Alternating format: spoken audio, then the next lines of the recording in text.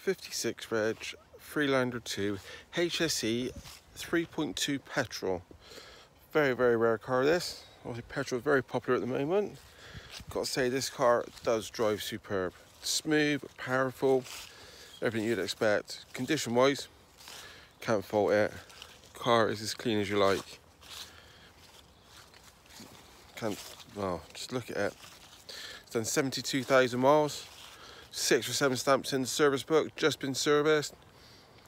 Parking sensors, tow bar, leather, electric memory seats, pan roof, sat nav, cruise control. It's got it all. Nice little centre armor there, stop the kids from fighting.